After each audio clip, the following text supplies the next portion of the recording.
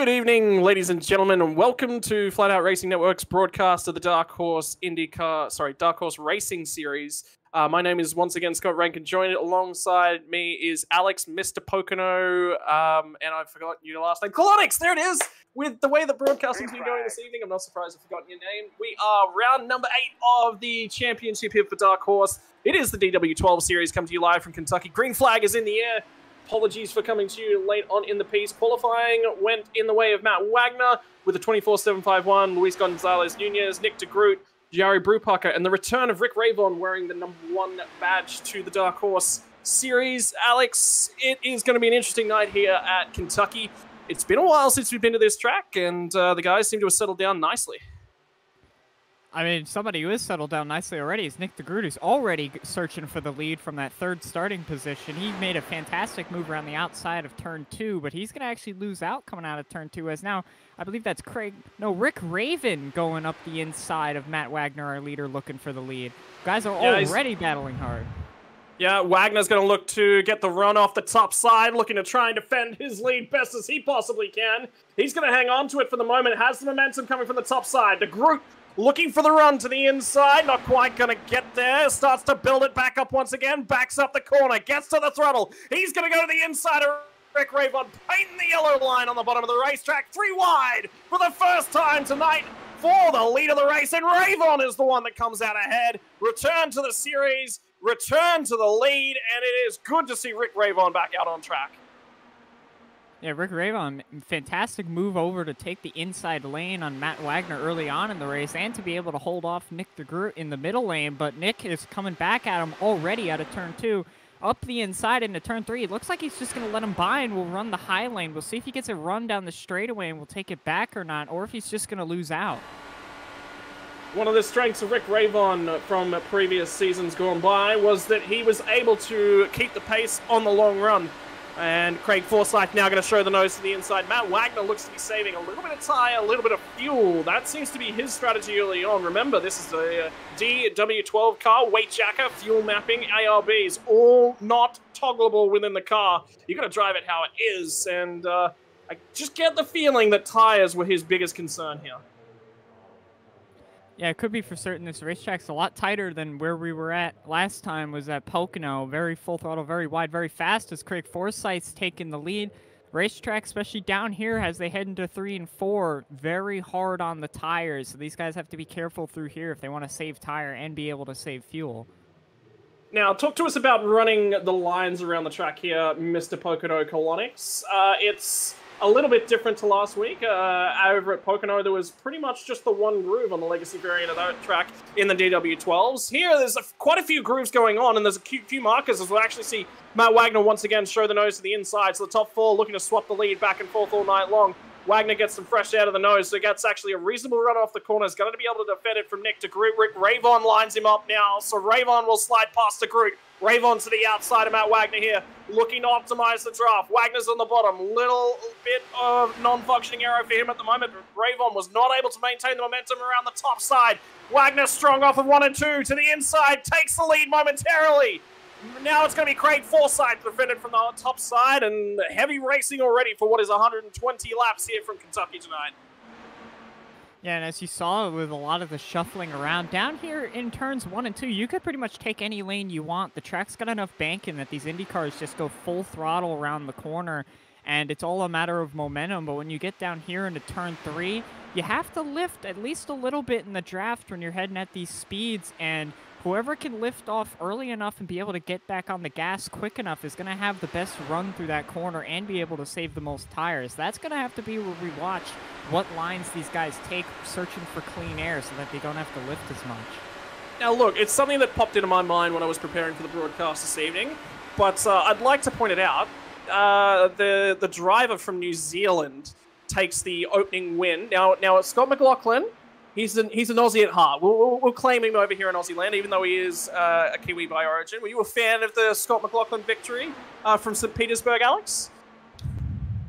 Well, all I know is that every single person I saw on Twitter really enjoyed it, so I must be a very enjoyable man. I apologize to you IndyCar fans out there. I don't follow it nearly as much, but definitely was cool to see a new guy win in that series, for sure. Now in his second season, I mean, he finished on the podium at his first ever oval course last season. If you are interested in getting involved in any of the IndyCar series within iRacing, this is definitely one of the better leagues to start. There's a lot of drivers out here within the Dark Horse and the Area 51 combo that are willing to teach. One of those is in the lead at the moment. Matt Wagner always makes himself available to teach IndyCars. Nick de Groot, a force to be reckoned with. Craig Forsyth as well. All these guys, if you get on and talk to them, they will have a great discussion with you about how to drive these cars, how to optimize them, how to get the most out of them so that one day you can be the Scott McLaughlin of the future, or maybe the Alex Palou Pato Award. There's so many names within IndyCar that are so popular these days. And returning to the action on the track at this point in time, settle down now a little bit, Alex. The drivers seem to have found their rhythm, and they're not really contesting for the clean air situation as much right now. Yeah, but that clean air, even though they're not contesting for it nearly as hard, it's still going to be a concern, because if you could find any of it at all, that's definitely going to help out your tire, which is why I feel bad for pretty much anybody past our fourth-place driver, Rick Raven, at the moment, as they really don't have an opportunity to find any clean air. But the driver I'm currently looking at is the driver side-by-side for the lead, Craig Forsyth. He's been taking some interesting lines I've noticed has been giving him just enough clean air, but taking a route that seems very easy on the tire almost every single lap that he can. And he's sitting there in second place, so he's going to have great exposure to clean air while also having the draft on the straightaway. But Rick Raven does not want to keep him in second any longer. Yeah, return to the series, return to form for Rick Raven. Let's actually talk about some of the methods and some of the abilities that the drivers had to save tires here. One of the things that gets talked about all the time is backing up the corners. What does backing up the corners entail, Alex, and what does it do for the tires, and how do you save those tires? Well, especially when you're backing up a corner, especially when you have a very tight race car, as a lot of these guys will have in the dirty air. 1 second, Alex. Yeah, we're going to have to talk about that. Raven deep to the inside. Craig Forsyth was looking to make a run to the outside of Matt Wagner and had to back out of that one. Raven's going to position himself in that second position. They're going to go side by side this time. Wagner offers the drafting support to the top lane. Now the shortest run around the track is going to be offered to Rick Raven. He'll get the move done on the bottom on Craig Forsyth. And now, with the run to the inside of Matt Wagner's going to compromise his entry speed, knock some of that momentum away from Rick Raven. Raven will have to yield, but he will slot into second, and that might be important for his race. Anyway, back to backing up corners and how that works on the tires. Well, that's something that I'm watching Rick Raven. He doesn't seem to be doing nearly as much as the other drivers. He seems to be going into the corner a little bit harder, but he's taking a lot more clean air, looking for these moves like this where he could get runs down the straightaway and just try and see if he could take the lead and have the best clean air out front. Seems to be able to hold it quite well out of turn 4 there, but that's something these other drivers may be doing, is backing up the corner, and essentially what that does is that means you're going into the corner a little bit slower, you're not putting as much force on that tire, not producing as much heat, not producing as much wear, so they'll be able to save a little more tire doing that. But the other way to save tire is simply to be out front and have the best air as Matt Wagner goes around off the side of Rick Raven. Now, I'm wondering if there was contact there or was the good old-fashioned gap whack. We'll have to roll that one back and have a look at it. I'm sure our broadcaster will let me know when we've got a replay ready to go as well, so we'll keep an eye on that one from Matt Wagner. Drifted up onto the middle of the track from the bottom. First time that Wagner was pinched towards the bottom of the track, and first mistake that come up from Matt Wagner. It looked like Raven was drifting towards the top end of the track, and I'm sure there'll be a discussion between the drivers about who was at fault there. Replay's coming up on screen now. You'll probably see it. Keep your eyes on Matt Wagner. First time that he got to the bottom of the racetrack, you see him drift up on the corner exit. It looked like Raven held his line. I'm not 100% sure if Raven held his line, but no harm, no foul. So I'm sure we'll let that one go. Yeah, luckily it doesn't look like there was any damage given to Matt Wagner in that incident. It's just a little bit of a spin there, but that will bring out the caution and bring these drivers down onto the pit lane. Lap 20 here into this race out of 120. We'll see what this does to the fuel strategy here tonight. That could be something that comes up like it was last week at Pocono, where it was really, really tight. Luckily here, though, 100 laps at Kentucky is significantly shorter than 100 laps at Pocono. It is. It's also got a lot more full throttle time than you get at Pocono. So fuel going to be a critical factor here tonight. Yo, Brewparker in and out nice and quickly. Opting for the fuel-only strategy is what I'm assuming out of that one, unless he just drove straight through. going to be checking on that in the moment. It looks like he did miss his pit stall from what I'm seeing. He seemed to have just missed it a little bit and just drove straight through, so we'll see him come back down. That'll leave Rick Ravon back into the first position going on to the restart, and that's a crucial spot right there. That first position, even though a little bit weaker on new tires, is still going to provide the best air out front of this race car and give them the most grip. Now, talk to us about fuel windows here, because one of the biggest aspects within these Indy cars and within these fields is the strategy, but you've got to play yourself into that strategy and to actually have a picture of what you can do with the car, what you can do with the fuel, what you can do with the tires. You need to know the fuel window. What's that critical fuel number for tonight, Alex? Well, that's going to be a question that I'm looking at personally myself. The opportunity to check in with a couple drivers tonight was very limited, so we're actually going into this with a little bit of a question of that ourselves. Oh, okay. So that's going to be something we're going to have to watch, because here at Kentucky, turns 1 and 2 are full throttle, so there's pretty much no fuel saving down into that corner. But when you go down into 3, that's a lot slower of a corner and puts a lot more force onto the tires. You can back up that corner a lot more and try and get a bigger run off and save both fuel and tire at the same time. So who does that the best could end up being the winner of the race.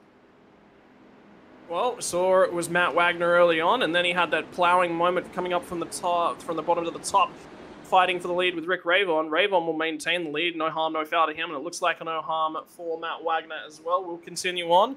We'll see how he goes. I believe he's elected to give himself an end-of-line penalty, so restarting out of the 13th position. Long way to climb back through the field. It'll be interesting to keep an eye on him on the restart. Lights now off on the iRacing pace car. We will be back to green at the end of this lap. It will be pulling off in just a few moments. Single file restarts. Rick Ravon to control the field. Restart in control of the leader. Initial start was on the green, so we've got that out of the way. Single file. Let's see how these guys go. Normally you'll see them up against the fence to prevent overtaking on the initial jump, but it looks like Ravon's got a different idea. He's thinking with the noggin tonight and running it on the low side. Shorter way around the track. Might be the shortest way to turn number 1. Up through the gears they'll now go. Foot to the floor for Rick Ravon. Craig Forsyth got an amazing restart just immediately behind him. So look for Forsyth to be aggressive as they come on down to turn number 1 at the moment. Now Nick DeGroot gets a run. A double draft from 2 spots back in 3rd position. Forsyth to the outside. He's pulled away from the draft. Now it's going to be DeGroot. DeGroot is going to show the nose. Inside. Forsyth backs out of it. Ravon's going to hold the middle line, look to hold the momentum, but Nick DeGroot got back on the throttle very early. He's still there. Ravon will finally clear him. Opts to not come down the track. He's going to stay on the high line. Look to defend that one at this point in time, not after the drafting support. Luis Nunez has decided he wants to go with the lead pack. This restart didn't get quite a good jump on the initial one, but now he's right here with these guys. He's still there, still in the picture. Matt Wagner starting to cut his way through the field. He's up to P11. There's a huge battle pack there from P5 all the way down to about where Matt Wagner is in P11. So he will start cutting his way through the field as well. So lots going on in this second restart of the night, Alex. And it almost looks like the first start was basically just figuring things out. Although I am very impressed by the positioning. Caution! Caution is out.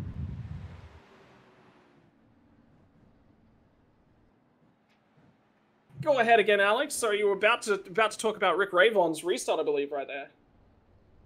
Well, we were a little bit interrupted by a caution there. That was very sudden out of that driver. I believe that was Benjamin Combs, I believe that was, who spun around there. I'm gonna have to check in on that, but replay will be coming up here, I believe, in a few moments' time. We'll get on top of that one. But the driver's talking about it. It just seems to be a mistake in the dirty air, Alex. It's just so easy to do at these circuits here where you've got so much momentum going through the corners. Yeah, and Charles Cheat got sent to space, as you saw there on the replay, after contact with Benjamin Combs into the wall coming out of turn 2 down the back straightaway. That might be a race-ending maneuver right there for Charles Teed. Well, look, I knew that Charles Teed was an interesting driver. I didn't know that he was a gymnast. There's several somersaults in there, moves I've never seen before, and he comes out of it at the other end. He's able to drive the car back to pit lane, get the fast repair. So even though his ankles may have been broken in all the gymnastic moves, they're back to fixed, and he's going to continue on. So there you go. Gymnastic prowess of Charles Teed at work. Well, there's a bit of an interesting development we've got live on the pit lane, is that from 7th on back, pretty much every driver pit, but up ahead of that from 6th forward, every driver has stayed out. So that's going to put them in an interesting position, both fuel and tire-wise. I don't think tire, because of how few laps they ran, is going to really be an issue. It's more just going to be, how long do they go green here? Will this split the field up if it does go green? Well, 6 laps is the fuel margin since they last come back down pit road. However, most of that was spent under caution, so it's not going to be as big a factor as you may think. 27, we're on, I believe, 28 laps at the moment. No, we're on lap number 27 at this point in time, about to come around and start lap 28. So just under a quarter of the way through this motor race, we've already had 2 major cautions. Cars are running exceptionally quickly in double and triple drafts. Guys starting to figure it out. And the restart there, I think Luis Nunez on the initial start may have felt a little bit at sea, but now he's figured that out and he's starting to push a little bit higher in the field. Yeah, Nunez definitely coming back a little bit with a strong fight there on that last restart to hang on to the 4th position. But just before that caution came out, I was talking a little bit about Rick Ravon's positioning, and I think that was crucial for him to hold the lead there, as the restart is going to be where the leader is the weakest. That aerodynamic advantage is much less going over the first lap, as the cars are not yet up to full speed, and we saw that coming out of turn 2. He was under attack by both Craig Forsyth and Nick DeGroot, but what was key in his positioning was he ran the middle of the racetrack, put Craig Forsyth to his outside, and forced Nick DeGroot from all the way back in 3rd to run the very bottom, giving Ravon the position in the middle lane, ran Craig wide, and then proceeded to have Nick DeGroot stuck there on the bottom, not able to wind up his car and give himself momentum. So that was some fantastic positioning on that first lap to hold the lead. And that's just what it's about, isn't it, Alex? It's about positioning. Yeah, at some point during the night, you're going to have to make a mistake. You're gonna show the opponent the nose, but if you position the car in an awkward position, that means that the opportunity that presents itself isn't the best opportunity. Yeah, that is essentially the key to restarts in all of racing, is just to put the car in the right spot, and even though you know that driver behind is going to get the position on you, it might not be the position they want to be in. Well, Ravon now has control of the field. Pace car has made its way back down to pit lane. We'll see how this one winds up and gets going here in a few moments' time. And there they are. They're off and racing back up through the gears. Rick Ravon leaves it away from Craig Forsyth. He's got a huge jump on this one. Ravon, though, will be offering a huge draft chain this time by, so it won't be until we get to corner number 4. But once we get out of 4, you will feel that the draft will be on, and Forsyth might just have the momentum he needs to get his car around the Gould Charger of Rick Ravon. There it is. He's right there. He's right there. He's right there. He's to the outside of Ravon. Doesn't even want to wait. Lifted out of it slightly to get back in the draft. Nick DeGroot now fending off Luis Gonzalez Nunez to the top side. Gonna try and hold the momentum. High, wide, and handsome from Luis Nunez, and I believe that's Jim Brooks that's tagged into this battle. Forsyth now says, all right, Wagner couldn't get it done on the inside on you. I've got fresher tires. I'm going to have a go, and he's got it done. Craig Forsyth to the lead of this race for the first time tonight. Yeah, that was a great maneuver there by Craig Forsyth to fall back purposefully before turn 1 and 2 and get the run off that back straightaway down into turn 3. Doesn't have to deal that time with Nick DeGroot trying to take it 3 wide with that position, and allowed him to take the lead. As we see, I believe that's Nunez going for the 3rd position on DeGroot. Great move from him. Yeah, Nunez all the way down the bottom. Now it's going to be Jim Brooks that says, hey, this has been opened up by Luis Gonzalez Nunez. I'm going to have a go. AJ Hobson lines Nick DeGroot up as well. So he'll be the next one in the picture. Jeff Heisong running the highest that he's run tonight. And there it is in the background. Matt Wagner finally tags his way back onto this lead pack. Nunez trying to show the nose to the bottom end of Craig Forsyth. Forsyth will shut it down, start feeding him dirty air. Nuiz needed to back it out and did so to slot back in behind Ravon. The car's getting real tight on the bottom of the circuit, starting to drift up on acceleration. But something we're seeing that's very different is that there's a lot more cars involved in this lead battle this time. The last couple restarts, there's only been 4 cars. Now you've got 5, 6, 7 cars all up here at the front battling for the lead. What is that going to do to the positioning of the leaders? Who's going to be safe where? And have a look at things as it stands at this point in time as well. In terms of where these guys are going to set their overtakes up, in terms of the lanes they're running. Luis Gonzalez Nunez, on his entry to turn number 4, he is trying his absolute hardest to show that noise underneath Craig Forsyth and get any downforce he possibly can to that front wing. His tires are going to be screaming right now. Have a look at Hobson. Hobson's running in his best position so far tonight. He's going to start having a crack here at Luis Gonzalez Nunez. He's going to the high side. Rayvon's going to have another go at Craig Forsyth. That's going to offer AJ Hobson some support on the top line. And we have a motor race for something that I thought we might have a 4-car breakaway. All of a sudden, it's turned into a 4-car breakdown and break back into the pack. They're definitely breaking back in the pack as Nunez was up in second there just a little bit, heading down to turn 3. He's going to lose down out of turn 4, but Rayvon's just been strong around that outside. He washed up a little bit out of turn 2 last time by. We'll see if he does it again this time, as now AJ Hobson's looking for the second position coming out of turn 2. And have a look at Nunez. Nunez has migrated to the top side, swapped positions with AJ Hobson. Tires were screaming. They were yelling a bit on the bottom side. Luis is going to set it towards the bottom side of the track. That is where Jim Brooks, Jeff Highsong, those guys are sort of lurking around. Slots back in behind Hobson, but have a look at the lead. Rick Rayvon gets it to the inside. He's going to steal it away from Craig Forsyth. Once again, just great positioning. Finds his way to the inside of Craig Forsyth. That's key when the tires start to wear out a little bit. It's just finding that inside lane. The outside lane just puts so much strain on the tire, especially down turn 4, but he gets loose out of turn 4. That's going to allow Craig Forsyth to go back at him. Not going to get enough of a run out of 4. Here comes Nick DeGroot for the second spot. Yeah, DeGroot, I was just keeping an eye on him. Backed it up within the pack. Just sort of sat on the tires a little bit. Let them do their thing, and now he's coming back. He got a huge draft. There were 2 cars ahead of him. They were the 2 leaders, and now he's to Craig Forsyth's outside. 5 cars with a handkerchief thrown over them. Make it 6 with Jim Brooks on the entry to turn number 4. And all of a sudden, this race blown completely and utterly wide open. And the guy that led most of our initial run in Matt Wagner is just sitting at the tail end of this, just watching, waiting, biding his time. Don't count him out right yet. He's still there. He's still on the shot and still in with a chance. And there's a lot of battling going on ahead of him. It's going to allow him to just relax and save his stuff up. But as we see 3 wide down the front straightaway, AJ Hobson, Nunez, and DeGroot all battling down in turn 1. Wow, DeGroot all the way from the top to the bottom. Nunez is going to take it all the way from 5th up to the 3rd spot. Might look for more down into turn 3. Yeah, we'll see how this one goes for him. He's backing it up, trying to have it go. Here comes Hobson. Hobson's pinched him down. He's got a great run. I'm surprised they didn't make contact there. Great driving from AJ Hobson. He split the difference, made it a difficult margin, shut down the run from Luis Gonzalez Nunez, and now AJ Hobson's on for another phenomenal drive for him. He's right there in the window. Craig Forsyth looking to block it off, shuts him air down for Rick Rayvon. Rayvon's boxed in at the moment, can't really go anywhere. Finally gets the freedom to go back to the top line. Nick DeGroot all the way on the bottom side of the racetrack. He's trying to push his way forward. We are going to have a phenomenal race all night long. Can these guys, Alex, keep this up, or are the tires going to fade away from them?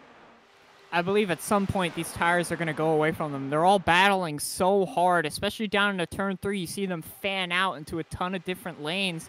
Problem is, I don't like those higher lanes down into turns 3 and 4. I feel it just puts too much strain on the tire. We're seeing a lot of guys up there as, again, the crossover for the lead. Rayvon and Forsyth have been going at it this whole run.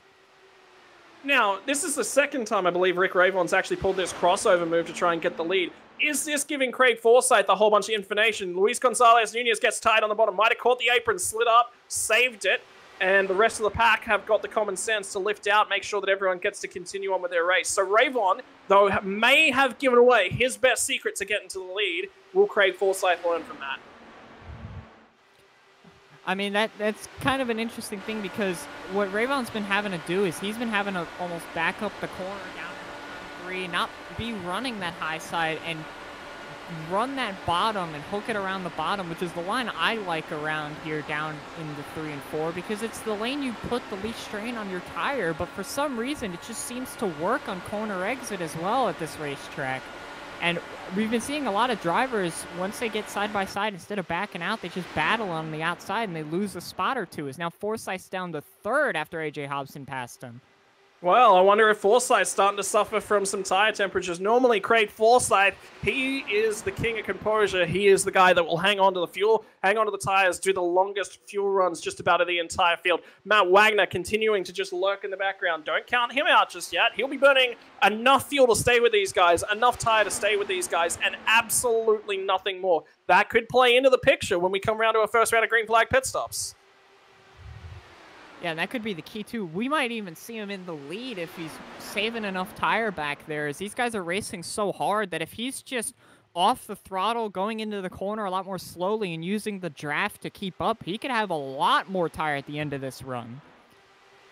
Is clutching going to potentially play a factor here tonight? Obviously, there's liftoff, which allows the car to really flow down in. You still get that engine braking, so you still got that little bit of loss of speed, as well as the aero braking, which happens anytime you're not applying the throttle. But maybe clutching, is that the way to go here? I think my problem is this track's just a little bit too quick. You are lifting down into 3, but you're never all the way out of it unless if you have a massive draft right behind somebody into the corner. These cars just carry just enough speed down to turn 3. You never fully get out of the throttle. You leave just a little bit in to keep up your momentum around the corner. And so that's going to leave your options to try and save fuel out other than just doing what Matt Wagner's doing and just sitting in the back and using the draft. That's really the only way you can do it. I would like to point out that in this league, I believe it was last season before, unfortunately, we was no longer really able to run with this. Robert Molesca III, this was his king strategy, what Matt Wagner's doing right now. He'd sit at the tail end of the lead pack and he'd just sit there. That's it. You guys go racing. You guys have fun. I'm going to win the race. By just sitting here, by just spectating, by just watching and having a grand old time. You guys, the racing up there, it looks fantastic, Alex, but sometimes you just got to know when to just bite your tongue a little bit, just sit there, just be patient. It's critical to a race car driver to know when to do that. Yeah, and at quite a few of these racetracks with these Indy cars, that's just the strategy, really. You put so much strain racing out at the front and leave yourself so exposed in that lead position, you end up just fighting way too hard looking for spots when you could just be relaxing in the back. Now, we didn't see that nearly as much at Pocono because the straightaways were so long that all the drivers were just focusing on getting their straight line speed. But here at Kentucky, there's a lot more to worry about, a lot tighter racing, and almost faster, I'd argue, because you're going through those corners way quicker. Well, Luis Gonzalez Nunez seems to have recovered nicely, protected the tires a little bit. He's now going to be trying to set himself up to the bottom end of Rick Ravon and might actually cede the lead over. Ravon's really strong towards this top side with the momentum. It starts to build. That pack is getting tighter. I thought we might start to see some spread out, but no, it's closing itself back up in again. Luis Gonzalez backs the corner up. You see him. He loses ground initially on that corner entry. That's to get the car to the bottom. Then he gets back to the power. That's when he starts to surge through. That shorter line around the racetrack really pays dividends in that phase of the corner. Ravon might clear him here. Clear him. He does. Immediately cuts down and shuts off the perfect air that Luis Gonzalez Nunez was looking for. And Forsyth has now got 2 cars to sit here and fuel save behind. And Nick de Groot's right there as well. So the regular suspects now sitting up towards the front end of this pack. Now, one thing that's going to become a little bit of a strategy you can start playing as these tires start to wear out, that straight line draft down those straightaways is going to become bigger and bigger as these corners get slower and slower. That's where you're going to see a lot more passes. And what's going to happen is that if the leader is aware of the aerodynamics behind him, he can give the draft to whoever he wants and force the drivers behind to start battling side by side. Especially here in the Indy cars, I tried something of that in NASCAR. It works out pretty well, but here in IndyCar, that draft's even way bigger than that. So we could see this leader just pick whoever he wants to be behind him going down the straightaways. It's all about setting it up. It only works if there's no car alongside of you, and Luis Gonzalez Nunez continues to want to be that car that runs alongside our leader at this point in time. I believe he might have just touched the apron, might have just got a little bit squirrely. He's got no momentum. Cars are going to be checked up left, right, and center, and behind him, this is critical for the pack. He's going backwards, and that is a big, big problem. Everyone has sorted themselves out. Great driving by the entire field there. What happened to Nick de Groot? Nick de Groot's gone massively backwards as well. I'm actually curious as well. I was watching the lead just with you. It sounds like Nunez is actually coming into the pit lane. We're seeing some drivers come down the pit lane. I think this may be the end of our fuel window here, as both Rick Ravon and Nunez have come into the pit lane at the same time, guys racing at the front of the field. Yeah, and those were the two guys as well, that two of the group of cars, sorry, that did not pit that second caution we had a couple laps after the first one. Now, you've got this pack, which has got Craig Forsyth, pit on lap 21. Jim Brooks, pit on lap 21. AJ Hobson, pit on lap 21. Jeff Heisung, 21. Matt Wagner, lap 27. Nick DeGroot, lap 21. Gael Brooks, 27. T, 27. Brew Parker, 27. Benjamin Combs, 27. But they're a long, long way back. So, to me, Matt Wagner is the only car that's up here that's got more fuel than everyone else.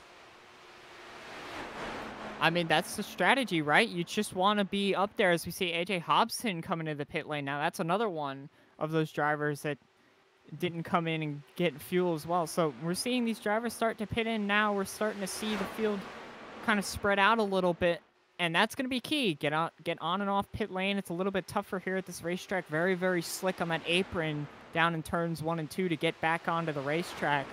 That run down there could cause wreck spins, as we're seeing even more drivers come down pit lane. Yeah, and it looks like Matt Wagner has finally pressed the go button. He has gone to the lead, and the two cars that go along with him is Gael Brooks and Charles T. So Wagner, at this point in time, will put the hammer down. He has not led a lap since he had that spin early on, near contact with Rick Ravon. Well, that's all changed in the space of a couple laps, in the space of a fuel window. And talk to me about the numbers surrounding fuel. We went from, I think it was lap 21 with 2 cautions to, what, lap 56, lap 57? So about that 40-lap window, 45-lap window? Yeah, I was looking at our ticker over here. I think I was seeing about 38 to 39 laps, depending on where you were in the pack. So that's looking at the fuel we're going to be dealing with tonight. And that is just under splitting this race into thirds, but remember, we had that caution at lap 20, so that ended up splitting the field up, and then the caution later on where these guys currently out in the lead pit. So we're seeing different fuel strategies here. I think the guys who are out front right now have a bit of an advantage. So the guys right now out in the lead is going to be Matt Wagner and Gael Brooks. Cars behind them have all pit. Matt Wagner just come on the radio, said, I'm coming to pit road as well. That's a 5-lap margin over the guys that pit out of that first cycle. You're looking at Luis Gonzalez Nunez was one of the first drivers who came down pit lane. Gael Brooks is going to get another lap out of this tank. So he's now in the catbird seat. That's a long distance on fuel. That's a lot less fuel he's going to have to put in this car. And he was right towards the lead, towards the tail end there too. All right, so I think this is a bit closer to the accurate fuel number here. Is Matt Wagner went about 35 laps before he ended up pitting in, and his stint was from green to green compared to other drivers who had a lot more caution time. So I think that's the fuel number we're going to be looking at if this continues to go green, which from when we went back to the restart, that'll give us, I believe, 3 or 4 pit stops in this final stint if it stays green. So if it stays green, right. And critical lap number here is if the stint length is 35 laps in the draft, in saving, that critical lap number is going to be, what, 115 minus 30? So that's 80. Lap number 80 you have to get to before you can make it to the end. And to be perfectly honest, Alex, I think there's a few drivers that are going to be a little bit either side of that, although it looks like all the drivers actually now doing the math might just circle out in that right in that spot. So things have worked out nicely. And I'll tell you what, Gael Brooks has actually made a real nice piece of it. He's leading this race. He's just come off pit lane now. That's why he's leading the race. That makes a lot more sense. Yeah, but he did have a pretty phenomenal pit stop for pretty much being out on his own running laps before. It's a little bit slower than in the pack, but he still came out in what is currently the 3rd position. So he actually had a very phenomenal pit cycle and came through. He just sadly had nobody to work with when everybody else came in, so he lost a little bit of time off of that. But he's gone nice and deep into this race. Now it's going to be 2 separate packs by the look of things that are starting to work together. You're going to get Rick Ravon, Craig Forsyth working together. Then you've got Matt Wagner, Nick DeGroot, Gael Brooks, Jim Brooks. So both of the Brooks family are going to be in this pack and working together. And I believe that's Luis Gonzalez Nunez that's in there as well. Yeah, so you got a pack currently of 2 drivers out at front and then 4 drivers behind them. But the 2 drivers that are out front are Rick Ravon and Craig Forsyth, who were going at it a ton earlier on in the race. I'm not sure if we're going to see them battling each other, slowing themselves down, or if we're just going to see them relax and just see if they could work together and run solid laps and gap the field, because if they could keep it between those two, it's going to be a crazy fight to the finish. Do you think it's going to be a slingshot draft, attempt to break away from the pack, or do you think that they're going to squabble a little bit, maybe bring each other back into it, maybe Craig's looking to fuel save just that little bit? What do you think they should work together? Because this is Rick Ravon's first race of the season. This is round number 8. He's not in championship contention, and Craig Forsyth definitely is. Well, just think about it this way from the perspective of Rick Ravon. If he leaves it between one driver that he's battling with, that's one driver versus 4, 5, 6, 7, however many can be up there in the pack if they start battling. So it's better off just to start working together and try and gap the field as much as you can. But I say that they've started battling and they've actually lost about a couple tenths that lap just now. So the field behind them is starting to catch up. Yeah, and it's going to be critical. Rick Ravon dips below, gets the draft. He's going to try and slide down the inside here once again. We'll see if he does this. There's lap traffic just ahead as well in the form of Joseph Morales. So be interesting to see what he does, how he plays into this. They're now in his draft window, but the big problem here is that Matt Wagner is closing at a rate of knots, and he's going to creep up into their draft window as well. Yeah, the pack from third on back is catching up very, very quickly. Matt Wagner running some very fast laps, 2/10 a lap on these two leaders. So this pack of 4 cars is catching up very, very quickly to these two leaders. We're not going to see them out front for very long. Right, well, Joseph Morales starting to be an issue, starting to feed some dirty air, and Rick Ravon and Craig Forsyth have got beef. Neither of them seem to want to work together. Pack is going to close. So give it another 5 or 10 minutes here, and we'll have our motor race. So I tell you what, if you haven't seen what Dark Horse is capable of, you will see it as we get closer to the LMCgear.com Dash at Kentucky finale. Here in about 50 laps time. These guys are capable of going toe-to-toe, lap after lap after lap after lap, quite comfortably. You saw it in that last run. This run's going to be a little bit tamer, and then it'll settle out again. Well, something interesting just happened on that lap. Guile Brooks actually took the 3rd position away from Matt Wagner, and they lost 4/10 on the leaders on that lap alone. So even just a little bit of battling back there in that second pack, they lost a ton of time to the leaders. But now that Joseph Morales is in there, they've got that bridging car, that car that's sitting in between the two packs, right in the draft window of the leaders, and then right in the draft window of the second pack. So they're picking up draft, and that car is being pulled along as well by our leaders. So that could be critical to this gap closing as well. I mean, it can be critical, but it could also hurt in the same breath, because you have a car who's currently going a lap down, running in a little bit cleaner air than the leader of your own pack, which that's what you really need. When the guy leading the pack gets behind dirty air, it becomes a lot harder to make the corner faster, and it just hurts the whole pack as a whole. As they've actually lost a couple tenths the last 2 laps, probably because of that lap car wedged in between them. Well, as things start to settle out, Rick Ravon starts to run better times. The thing that's now working in the leader's favor as well, they've stopped squabbling over it. I think Craig Forsyth's just happy to let Ravon lead a whole bunch of laps at this point in time. He's going to come in later on, take on less fuel, and put fresher tires on than Ravon's going to be able to have towards the tail end of this race. We'll see how that starts to pen itself out, keeping our eyes on the margins. Matt Wagner's pulled a 10th back out of them again this lap. So Wagner has now got the hammer down. He's got the bit between the teeth, and he's going for it. Yeah, Wagner's just completely separated from the pack that he was a part of, pulled out about 4/10 on them. So he may just be a solo warrior looking to hunt down that lead pack. But, you know, we were talking about him sitting back in the pack trying to save some fuel. He didn't go that much further than the other guys who pit within his stint that were ahead of him. He only went about 1 or 2 laps further. So it doesn't seem to be fuel saving is very possible here at the race here today. Yeah. I mean, that's an interesting point, whether or not that actually plays out into anything as well, because I'm pretty sure from the last caution, no matter what happened, you're always in the 2-stop to home window. So I don't think it actually matters when we actually get down to the nitty-gritty of it either, Alex. Now, the key is going to be here, though, is what's going to happen on the next pit stop. We saw these guys pit around lap 60-ish, I believe. Last time it was lap 63 for Matt Wagner. And out front are the guys. We saw them pitting lap 59 for Craig Forsyth and lap 57 for Rick Ravon. So they're going to have to try and make it, like you said, to lap 85. That would put them just on that fuel window to be able to make it to the finish. But can they make it? I believe Matt Wagner should pretty comfortably be able to make it. But will these other guys who didn't pit at that second caution, can they make it? Well, that's critical. Fuel numbers may end up deciding the race.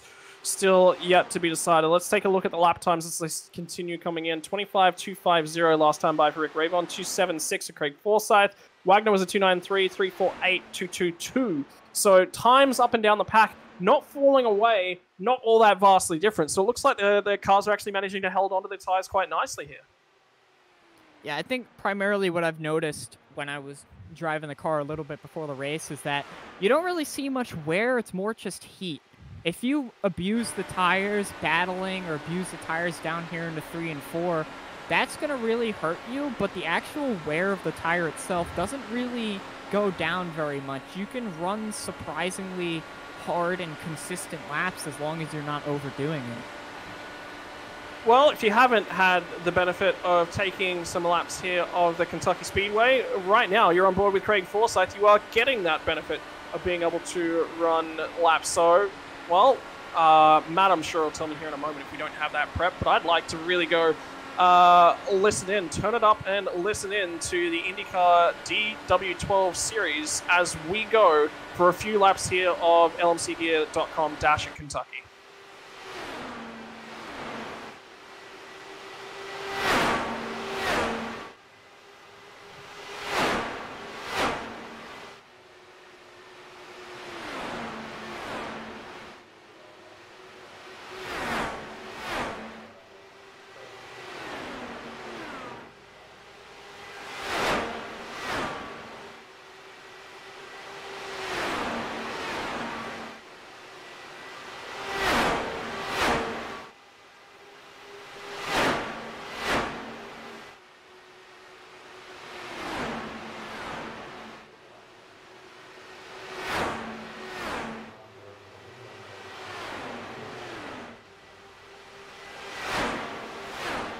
Well, that's about it, ladies and gentlemen. That is the sights, sounds, and everything of the lmcgear.com dash at Kentucky.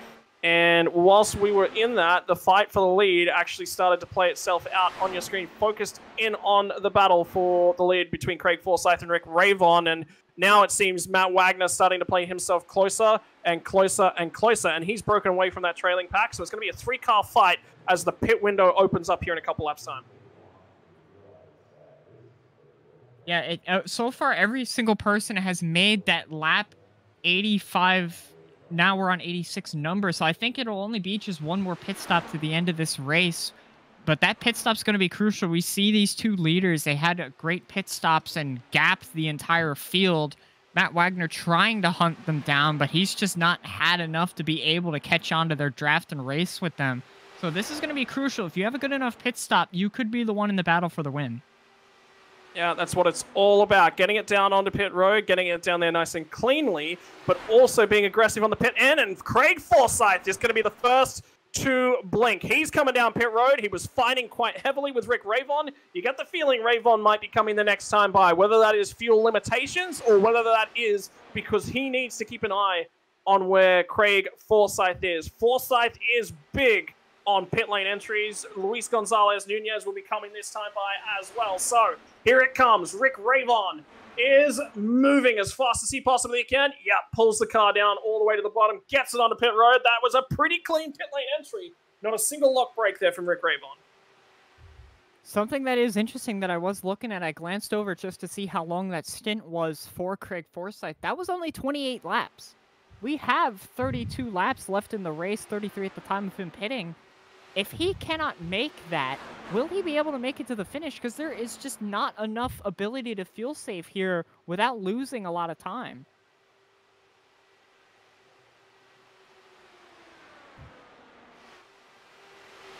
And crucially as well, I'm also looking at Rick Ravon's stint. He is right on the window. He went just about 32 laps before he got into his pit box, so he is exactly on that number to make it to the finish. I believe Rick Ravon should be able to make it to the finish, but I'm a little bit worried about Craig Forsyth. He pit a little bit earlier.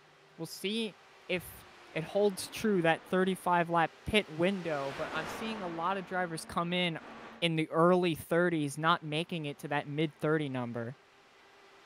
Well, that's interesting. That is very interesting. A splash and dash will just about ruin it, and that would put Matt Wagner in the biggest seat in the house, the most important seat of the house, the guy that's furthest ahead that's going to be able to make the fuel window. Field is starting to come into the pit lane. The action down there is going to be thick and fast. Crew chiefs, keep your teams ready. Your guys are going to have to bail over that wall in a heartbeat, get themselves down to the tires, get those guns on, get those tires off, get a new set on, and get all of that fuel into the car for your driver to make it home to the end of the race. It is so critical. It's so important, Alex. Pulling up on your marks, making sure you make the pit lane speed limit. It can make and break a night of racing. Yeah, and for certain, every single driver that's still out on the racetrack yet to make their pit stop, and the drivers who have made their pit stop on this last lap are definitely going to make it to the finish. Everybody's at least made it to lap 30 on their pit cycle, but that leaves the question. Craig Forsyth was the only one who pit outside of the pit windows that I'm seeing a majority of these drivers have, though when he pit, there were about 33 laps left, and currently Charles Teed is on a 33-lap stint, will be 34 when he comes into the pit lane, so there is precedent that he can make it, but Charles Teed was further back in the pack, so he had more of an opportunity to save fuel and keep pace. Craig Forsyth doesn't have as much liberty in that department. Right, so that is your numbers. That is all the fuel data brought to you by Alex, Mr. Pocono Colonics. And, well, you earned that nickname last week with all the interesting facts, tidbits, and everything you told us about Pocono. So we thank you for that, Alex. Your expertise in this department is well and truly loved, appreciated, and required. So don't you go anywhere. You're staying here with me to the end of the race. Nick DeGroot, let's see what he's currently able to do. Or is that, sorry, I believe that might be Gael Brooks. It's actually up on screen at this point in time. Keep your eyes peeled.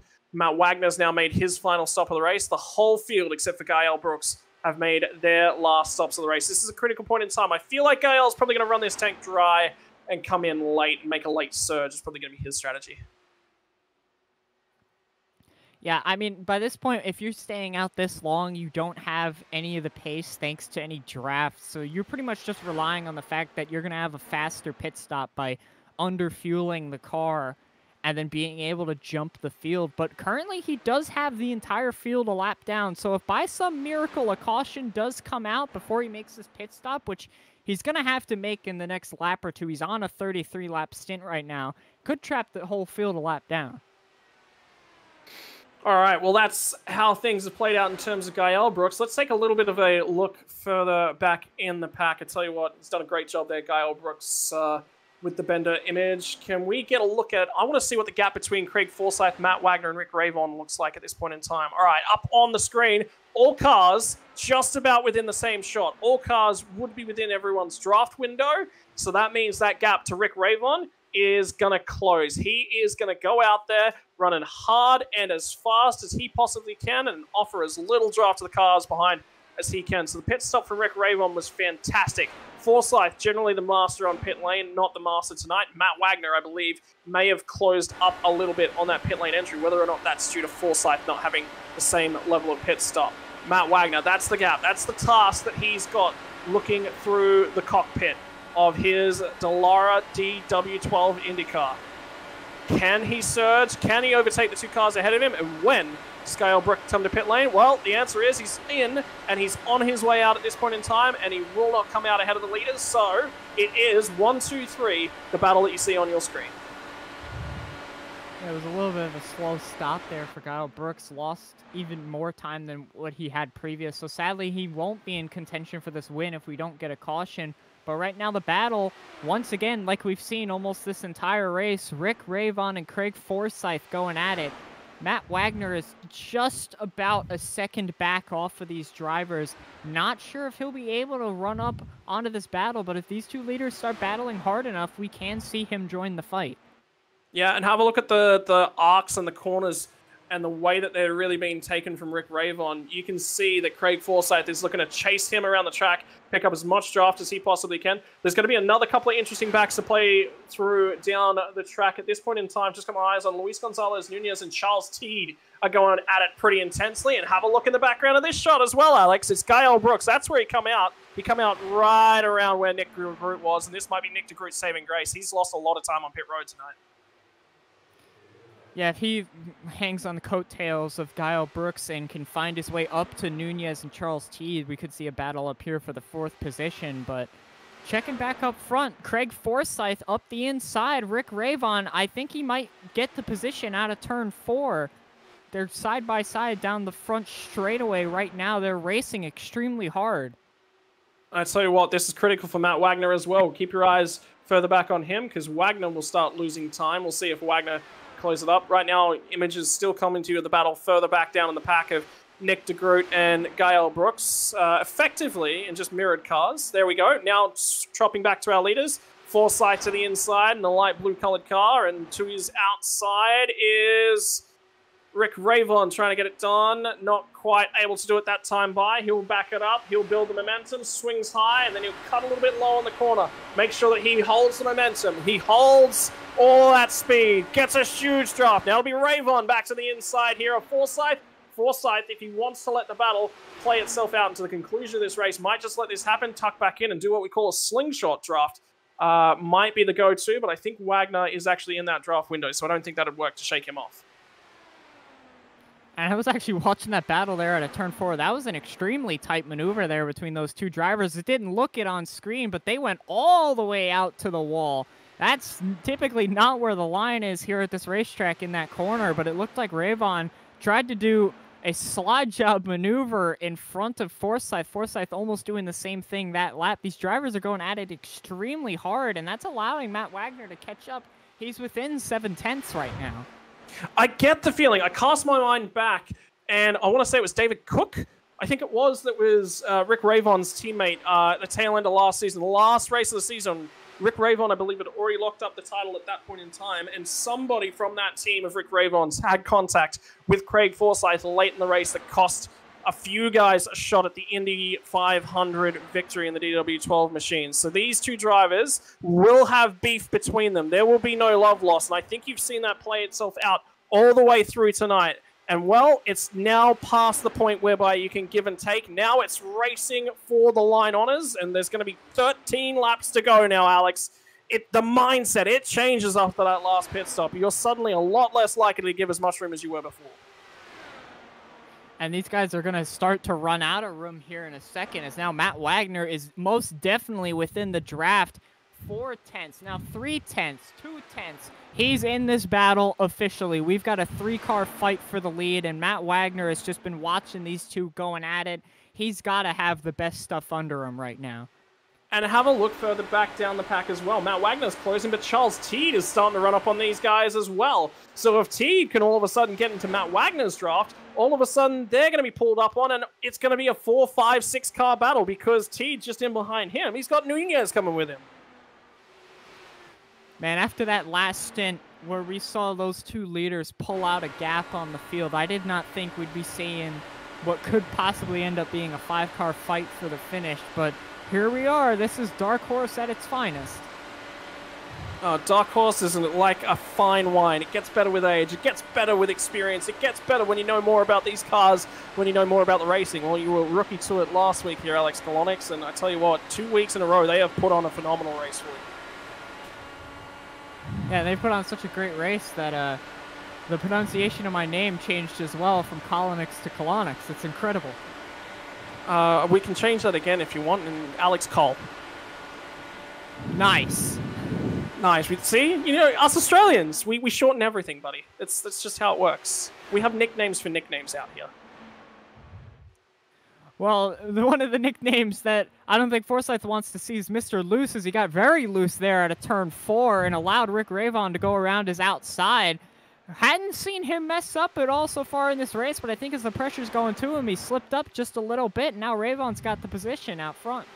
Is it the pressure, Alex, or is it because it's starting to come down to crunch time? You're racing that little bit harder. Before, earlier in the night, you were taking a fair bit easier. You hadn't pushed the machinery to its limits and that little bit beyond, and all of a sudden you found those limits, and now it is that 5-car battle pack, because that mistake from Craig Forsyth checked out Wagner. Wagner had to back it up a little bit. All of a sudden, we have 5 cars. We're about to have 7 cars. We're about to have the battle pack that we had for several laps when we went back green after that first caution. Wagner goes to the inside of Forsyth, gets tight. Charles Teed slides down the inside. He's going to get both of them. Charles Teed to P2. That is the move of the race for Charles Teed. He has not had a slice of luck to throw over the last 5 or so races that man has done. All of a sudden, he has come up trumps at one of the most fun races on the Dark Horse season. And now he's got Rick Ravon in his sides. To the inside, he's not happy with 2 cars on that last lap. He wants to make it the final car to overtake. And Ravon all of a sudden thought, hey, I'm cruising. This race is going to be between me and Forsyth. He's going to change his mind on how he's going to win this thing. Let's not forget, Charles Teed was flipping end over end down the back straightaway earlier in this race. One fast repair later, he's in the battle for this win right now in one of the best positions with only 6 laps to go, 5 times this time by. And have a look at that battle pack. Everyone has tightened it up from 1st to 7th. This was a 2-car chain. They didn't want to work together. It became a 3-car chain. It became a 5-car chain. And now there are 7 cars. Any of them can win this motor race. But if you're going to get to the head of the pack at the right time, you've got to make moves now. You cannot leave it until the last 2 laps in these Indy cars, Alex. Well, somebody who is in the best position right now really is Charles Teed. They're just giving him the bottom as they're racing around the outside. And they were battling each other extremely hard here at the front. Charles Teed nowhere near as much. He's coming in here very late with fresh tires, cool tires at that, and is now going to possibly be looking for the lead down into turn 3. Yeah, and here comes Teed. Teed sends us to the bottom of the racetrack once more. Does he get the slide job off? He does. Charles Teed has had a season to forget. Is he turning it around in Kentucky? The LMCgear.com dash at Kentucky is Charles Teed's opportunity to lead some laps, and he is in a 3-car breakaway at the front end of this pack. Matt Wagner's starting to get sucked back. Ravon trying to show the nose to the outside. Teed is comfortable on the bottom. They're catching lap traffic at this point in time as well. Benjamin Combs is right here. There's going to be 2 laps to go at the stripe, and I tell you what, I think Wagner's out of this. I think he's just too far back. So now it's down to a 3-car battle pack. It's Teed on the inside, Ravon in the middle, and Craig Forsyth was starting to show that nose. He'll go to the middle this time as Ravon splits it to the top. Forsyth, not quite there. They'll get the white flag this time by. Benjamin Combs is right there. He is going to offer draft support to this entire pack. We start the final lap of the race. Teed had control, but Rick Ravon will take it at the line. 1 lap to go. Here we go, boys. If you thought this was getting exciting at the right time, it absolutely was. Charles Teed has had to slot a long way back. Forsyth has got the double draft. He's got to the inside. It's going to be 3 wide into the entry in the last corner. Charles Teed has his nose ahead. Forsyth gets back to the gas early. Forsyth's got it. Here comes Nick de Groot through the middle. He's going to snipe a podium away from Charles Teed at the last. He goes down to the bottom of the track. Forsyth takes it. Forsyth takes it. Rick Ravon P2 and Charles Teed nearly took the win from everyone. Loses it all on the last lap. Doesn't even feature on the podium. But what a run from him towards the tail end of the race. 5 laps of absolute mayhem, and I tell you what, that fuel stint, it started off, I thought we were going to get a boring finish. Dark Horse never fails to deliver, Alex.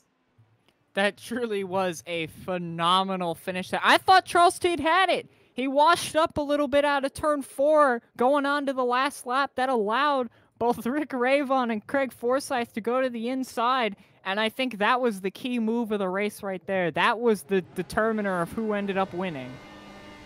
Oh my word, I have not seen a better race from these guys. That was all of the skills put on for display. I tell you what, Craig Forsyth might be celebrating in victory lane. I don't think he thought that he'd be celebrating in victory lane with about 5 laps to go. Yeah, and I was even concerned about his fuel earlier in the race. He pit so early compared to everybody else. Looked like he pit at just the right time. 32 laps in at the end of that race. He was right there on the edge of the fuel window to make it, but he made it nonetheless in victory lane. And Nick DeGroot, I thought Matt Wagner was way too far back at the start of that last lap to even be in with a chance. We were having a 3-car pack. Well, he was out of contention for the win, Nick DeGroot, but championships are won and lost on picking up points wherever you can. Snipes away that 3rd position from Charles Teed, and Rick Ravon, the return to form. It's not a win for him. It's not the best possible return to the Dark Horse Series, but it's the next best thing. P2, what a great race all around, Alex. And I mean, 13 cars out on track. You expect when you get 13 cars out on track, it's not going to be the closest of races. The field's going to spread. Dark Horse? Nah, forget that. 13 cars is enough for an absolute jam-packed finish in this series. 13 cars, and only 1 car was a lap down. 12 of the 13 finished on the lead lap in this race in 120 laps here at Kentucky. I mean, that's truly phenomenal stuff. I want to say a big shout out to the gymnastic skills of Charles Teed. He flipped, he somersaulted, and he tried to throw himself onto the podium. He did a very good job at getting very close, but unfortunately, this is motor racing, Charles Teed. You need to go practice those skills, not your gymnastics. I'm sure you've just hurt Charles Teed's feelings with that one. I'm sure Charles Teed's grinning from ear to ear with the amount of luck he's had lately, so even a 4th place finish he's happy with.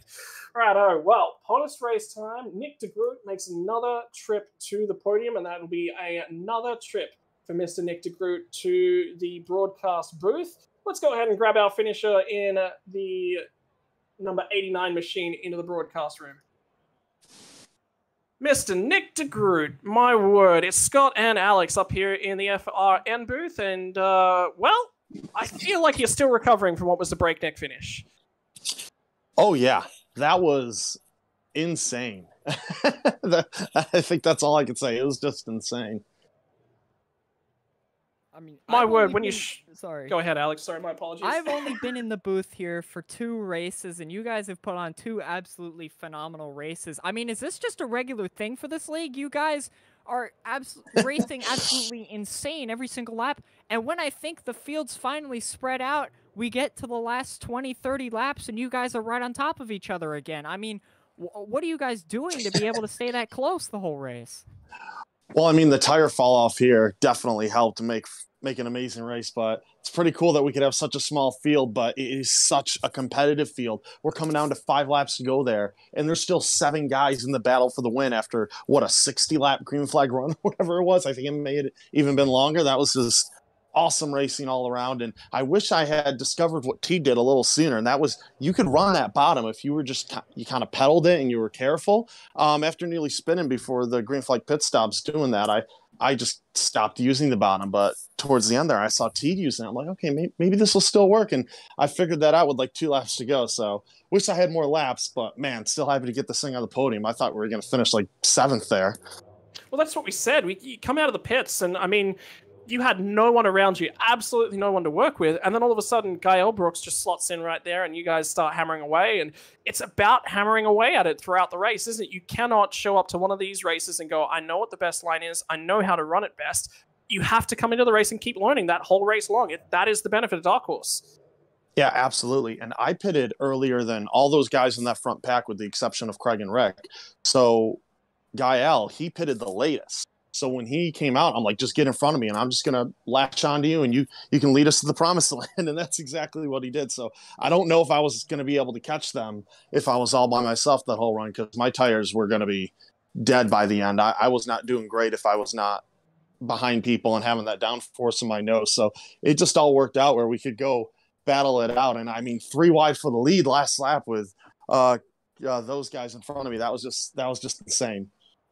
It's the culmination of multiple forms of strategy, multiple forms of good, hard racing, and it's a culmination of great respect between teammates. I'm going to give the opportunity to offer some thanks to all those people who support you, but I think you're going to want to lead off with a thanks to the league, because that was phenomenal from the broadcast booth. I can't imagine how good that was for all the drivers out there in the cars. Yeah, absolutely. Thank you to this league for the incredible racing we get to do. Thank you for those drivers out there who did put on an incredible show and race so close, but so respectfully. Congrats to Craig, of course, getting another sweep. I think that's his 2nd sweep this year with Area 51 and Dark Horse. And yeah, thank you to Factorback Motorsports, motorsport.com, cowboymore.com, Cowboy Shit, everybody else who supports us, and a special shout out to Ukraine. know they're going through a lot right now, and hope they can beat those guys back because they deserve to be free and they deserve to be a democracy. Thank you very much for the comments and everything tonight, Nick. Thank you very much for putting on a show. You get back out there, you hang out with those drivers, and you have a great afternoon, great evening for us. Sorry, it's afternoon in Australia, evening for you guys. Yeah, thank you guys. Well, that is Nick DeGroot, and I tell you what, Alex, he said it. I think he mentioned everything that needed to be mentioned. It was good racing, it was hard racing, it was fair racing, and boy, wasn't it fun. All right, time to have a chat to the man, the myth, the legend, Rick Ravon, the People's Champion from last season, returns to the series in form, picking up the number 1 plate and putting it on the second step of the podium. Mr. Rick Ravon, it has been an absolute mammoth amount of time. I have missed you. The league has missed you. You're back. It's not a win, but it's just as good. Well, I wouldn't say it's just as good.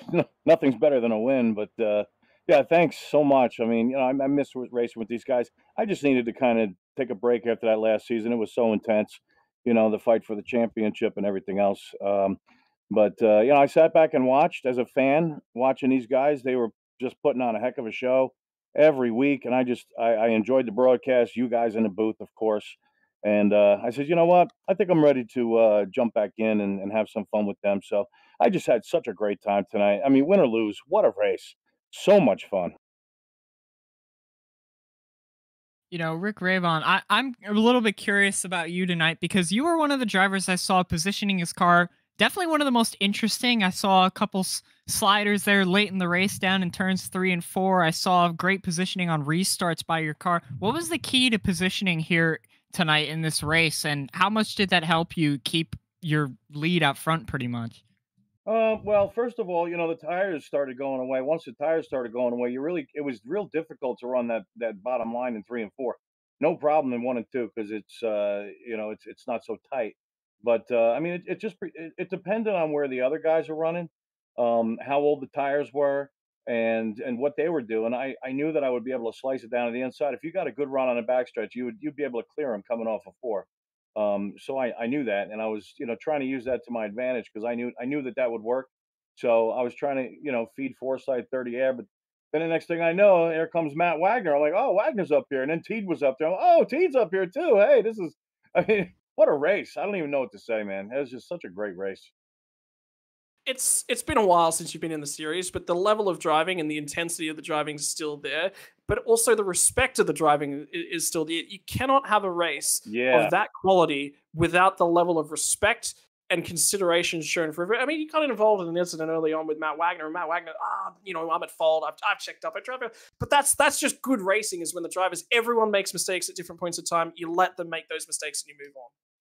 Yeah, well, Matt, I guess he went down there and he pushed up a little bit. I know that, wasn't intentional. I felt bad for Matt. I saw him go spin. I said, oh, no, I hope he doesn't hit anything. And I think he came out of that okay. But, yeah, I mean, as far as the level of respect, I mean, that's what I loved about racing here in the last season. It was so much fun. You know that you could race side by side with these guys, and nobody really does anything stupid out there. They're very smooth and very calculated, and that's what makes it such a fun time and such a real challenge because these guys are so darn good, man. Look, Rick, it's been an absolute pleasure having you back within the series and an absolute pleasure to have you out on the track and display those skills again. Going to go open the mic right now. This is your opportunity. You got anyone that you'd like to show some thanks to? Well, sure. First of all, I'd like to thank you guys, FRN for broadcasting. Um, I'm sure you did a great job. I'm looking forward to watching it tomorrow in the truck. Obviously, a shout to the guys that run Dark Horse, Charles Teed and the other Eric guy. Peterson? Peterson, thank you. Sorry, it's been a while. I'm sort of drawing a blank. Eric Peterson, and God bless him. He's his dad's been pretty ill lately, so his dad is in my prayers, and his whole family. Shout out to those guys for putting on this show. Shout out to everybody out there. Race tonight. Craig Forsyth, man, Craig was one of those guys that said, "Hey, Rick, why don't you come back and race with us? We'd love to have you." Kind of got the juices flowing again. I says, "Yeah, I'd love to do that." And then he goes out and kicks my rear end. So it was nice to get my rear end kicked by Craig because he's a fantastic racer. Congratulations to him. Big shout out to him. And a special shout out to Mr. Jay-Z, who follows my sim racing career. I love you, Jay-Z, and thank you for your support. And last but not least, the Lord Jesus. I have to thank Jesus every single time. I love you, Lord Jesus, and thank you for the life that you've given me. Thank you, guys. So great to be back. Well, thank you very much, Rick, for joining us up here in the broadcast booth. Next week, we'll see you, I hope, back out in Richmond. You're going to be around next week? Yeah, I think I will be. I had so much fun. My Wednesdays are kind of free. I should be home in time. It was kind of crazy for a while on the truck, but I've been getting home fairly early. I think I'll be able to make these races, so I'm definitely going to try. You can count on that, Scott. All right, it'd be a pleasure to see you back out there again, rocking that #1 plate. Have a great night, Rick. It's been a pleasure having you with us. Thank you so much. Thank you. God bless you. No problem. All right, well, time to talk to race #2 winner of the week. Craig Forsyth won the race last night out in Area 51 in the IR18 machines, and he brings it down to victory lane once again. Craig Forsyth, 2 wins, 2 races this week. It's you like this place around here, this Kentucky place. It's got an interesting track format, interesting layout, but it seems to work in your favor. Apparently, I like green walls. I like green, so that works. We can put green on everything. This is true. I mean, stock car drivers, Alex, you're a stock car driver. Green's an unlucky car for you guys, not for the IndyCar guys. Yeah, we don't talk about green here. It's not good. It's not good. Craig, talk to us about that race. I mean, that was an interesting last run to the checkered flag after that pit stop. It actually looked like, for the first time, I think, this season, you lost time on pit road, which is very unusual for you, but that's the pressure of the situation. It gets to us all in different ways at different times. And then, all of a sudden, the pack closed in, and with 5 laps to go, I think the tail was set for a fairy tale finish. That last 5 laps needs to be posted up somewhere and made for everyone to watch, because that's perfect dark horse right there. That was nail biting racing. No, I had made a last minute decision to pit there, and I was not set to come into the pits. So yeah, I knew as soon as I hit the line, I had been slow decelerating.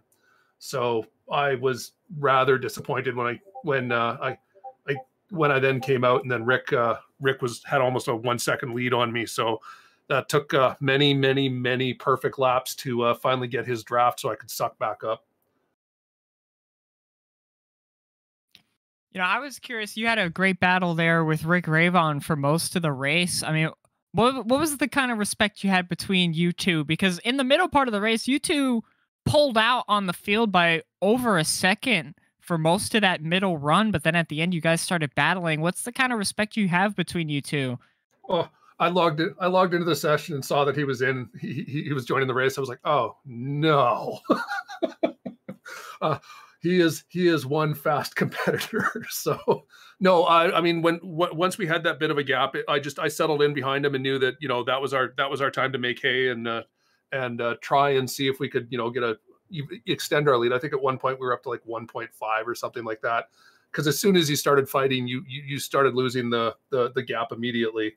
But I think it was about lap 100 where I just said to heck with it. It's time to start battling and play with the different lines to see which, what line was going to be what I used for the last 2 laps or so.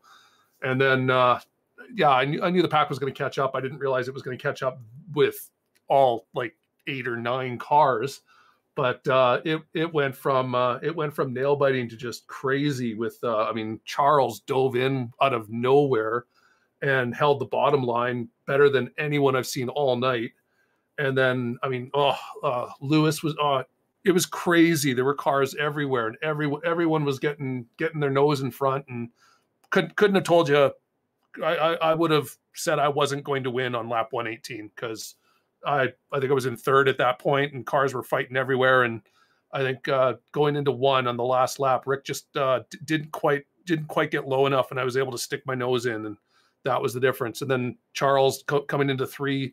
If he'd been able to hold the bottom the same way he had a few laps before that, would have been his victory for sure. Look, I mean, just what a cracking race all around. I mean, Kentucky, it's probably one of the most unique layouts. We go from Pocono last week, where it is, again, one of the most unique layouts that we see within oval racing and then Kentucky. It's difficult to set it up. You cannot practice except for at Kentucky. How difficult is it to nail it every single lap, let alone on long stints? And the only practice you can get on long stints is in those races. You cannot practice that without the full pack of 5 cars or so. No, that was the big thing, was figured. I mean, one and two is, that's easy, full throttle, hold the bottom, but then figuring out through 3, 4 how you're going to do your line based on the car ahead of you, and the draft and the dirty air.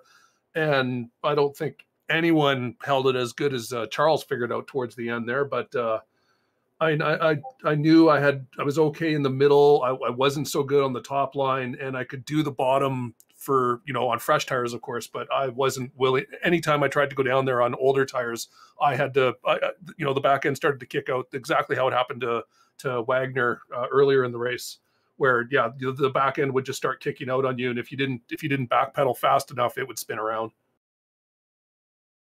Well, Craig, it's another week, another race, another victory for you. And, time to thank the people that make this possible from your perspective. Is there anyone that you would like to show your appreciation for? I got to thank Jim over at lmcgear.com and 4D Racewear. All the boys at Dark Horse, it was the best race of the season by far. Everyone should watch that race. It was a constant battle all through the pack. Good bunch of competitors. Come race with us on Wednesdays. You guys over at FRN, and Eric Peterson, his dad's having issues, so that's why Eric's not with us right now. So best of luck to his family there, and that's it. All right. Well, thank you once again, Craig Forsyth. It's been an absolute pleasure having you up here in the booth. Absolute pleasure to have you part of the league. Absolute pleasure to race against you on Tuesday nights. So enjoy the rest of your week, buddy, and we'll see you again on Tuesday. You bet, you guys. Stay safe. Stay safe. Well, Alex, that brings us to the end of another edition of the Dark Horse Racing Series. This week, coming to you from Kentucky, provided one of the best races of the season, and I believe one of the best races ever. Next week, we head to Richmond. The difficulty level at Richmond takes it up quite a few notches. Yeah, Richmond is going to be an interesting race for sure. It's going to be one of two things. It's going to be a race where we're going to see a lot more spread out, or we're going to see a lot of people clumped together because there's going to be some wrecks. Well, if you want to find out exactly how good the racing is after we go from a wide open track like Kentucky, you're going to need to tune in here next week. Unfortunately, though, I must bid adieu to the commentary box. Alex, it's been a pleasure working with you. We've only known each other about 2 weeks here in the commentary booth now, and I have to leave you. This is now your baby. I hand the reins over to you. I'm really disappointed, but Australian time zones, there's not much you can do. So I want to say a big shout out to you. Big thank you for the last 2 weeks. It's been an absolute pleasure broadcasting alongside of you. Big shout out to Matthew Rodriguez, to Seth Cole, who I've had the pleasure with broadcasting with over the years. This isn't goodbye from me for Flatout Racing Network. This is just goodbye for now. We're going to try and find some leagues that set up better with my timescale. So I want to say big shout out to everyone who follows and supports the streams as well. I do it for you guys. I don't do it for money. I'm not interested in that. I do it because I love racing. So thank you to everyone that gets involved here. Yeah, we're going to miss you here, Sky. It was great talking to you the last couple weeks. Don't like the nicknames, though. Going to have to dump that one off the bridge, but you've... Oh, no, it's sticking. Oh, no, it's not. You've been really fun. You've been really fun to talk to, and I really enjoy it. And I'm glad you introduced me here to this league. This has been a blast, and I can't wait for next week. Well, Alex is going to go away and try and spend some time in some open wheel cars this week. Formula One season's starting to kick off. Barcelona testing was over this week. I got spicy over that. And Scott McLaughlin and somebody from Australia and New Zealand won the opening race of the IndyCar Series. And Craig Forsyth went to victory lane in Dark Horse and Area 51. If you like your racing action, you know where to keep that dial tuned. It's to the Flatout Racing Network, broadcasting to you some of the best racing content that you can find within iRacing. Turning left, doing it fast, doing it for extended periods of time. That's what we're all about. And we will see you again next week for another broadcast courtesy the Flatout Racing Network. This broadcast is the copyrighted work of Flatout Racing Network and may not be rebroadcast, retranslated, or used in any form without the express written consent of Flatout Racing Network and iRacing.com Motorsports Simulations. Flatout Racing Network would like to thank you for your support, and we hope you enjoy